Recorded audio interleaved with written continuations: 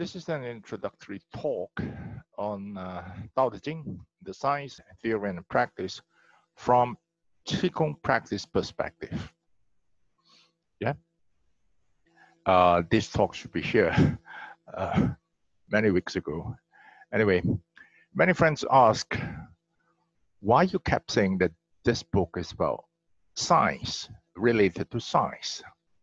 But if you were to look into the book carefully, and if you have an interest in modern astrophysics, you would understand the idea of how the universe started, as mentioned in Dao De Jing, is parallel to the findings of modern physics. This is one aspect. Another very important aspect is the idea of conversion of nothing into something, or we say non-being into being. The idea of this conversion between something into nothing, nothing into something, has been proven by modern scientists, right? James C. Maxwell proposed the conversion of the idea of the hypothesis that information can be converted into energy 160 years ago. James Maxwell proposed this. Yeah, it was proven by Soichi Toyabe and his friends in the 2010.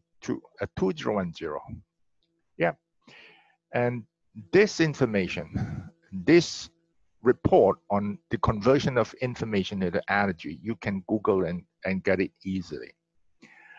Also, there are people like William Tiller, Robert John, Patricio Tesaldi, Lynn Redin. They are scientists who have conducted many experiments, rigorously designed experiments, and with their reports published in peer-reviewed index journals. Yeah.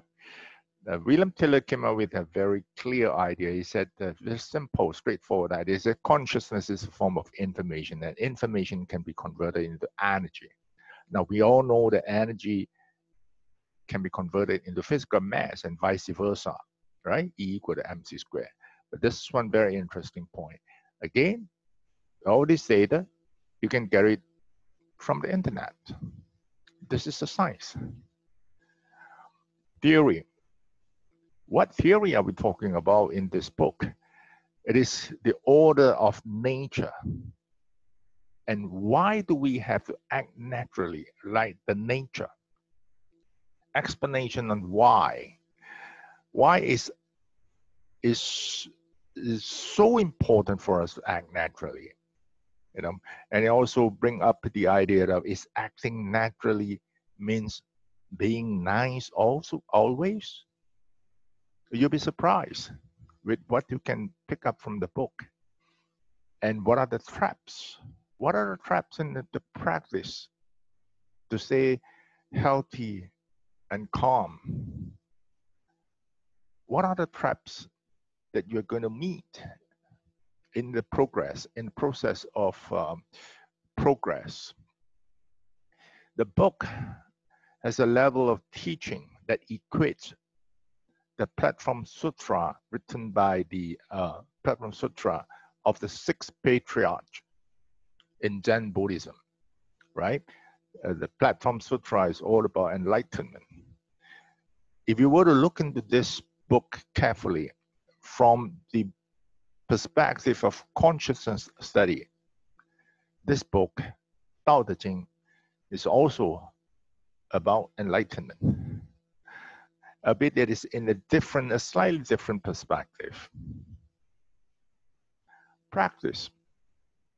The book says things like how a sage lives his life, how to practice both ordinary capability and extraordinary capability. Ordinary capability means how we carry on with our daily activities.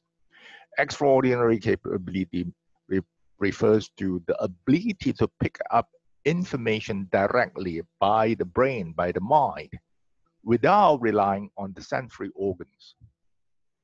And how are you supposed to carry on with such capabilities? What are the things to look for? in your daily activities, be it ordinary capability and extraordinary capability. How to progress to the ultimate level where one would act naturally. So when we talk about practice, we will be talking about all these also. This is a very interesting book. Yeah, we have gone through 5 or 6 lectures now, and join us if you're interested. Quite sure you will not be disappointed. Okay, thank you.